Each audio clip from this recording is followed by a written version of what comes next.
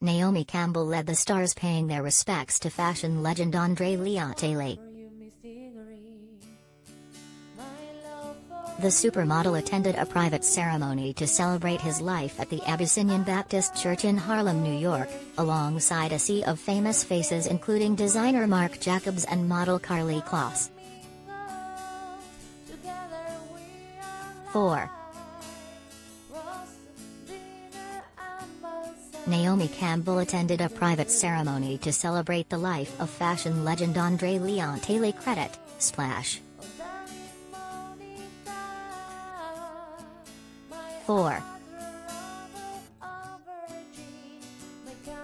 Naomi, 51, wore an all-white outfit to the funeral, including a mini dress with a furry white coat and fascinator credit, Splash. Naomi, 51, wore an all-white outfit to the funeral, including a mini dress with a furry white coat and fascinator. Andre, who was US Vogue's creative director before becoming their editor-at-large, died in January aged 73 after suffering a heart attack. Naomi stunned her fans last May when she revealed she had become a mother for the first time last year in an Instagram post which she has since deleted.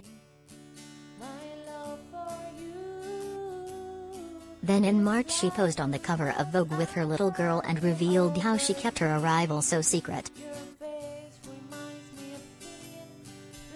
Naomi, 51, told British Vogue, "I can count on one hand the number of people who knew that I was having her.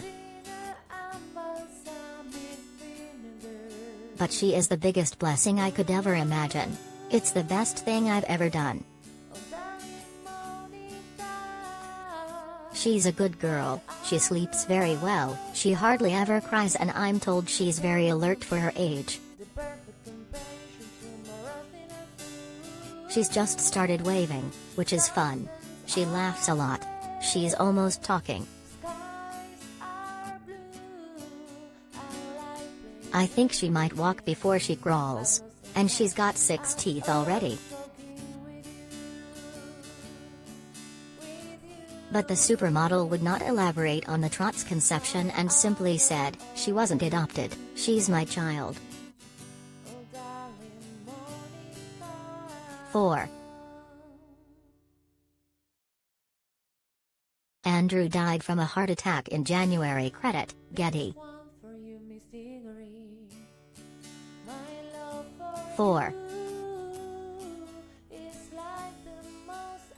Naomi and fashion designer Marc Jacobs outside the ceremony at the Abyssinian Baptist Church in Harlem, New York. Credit, Splash.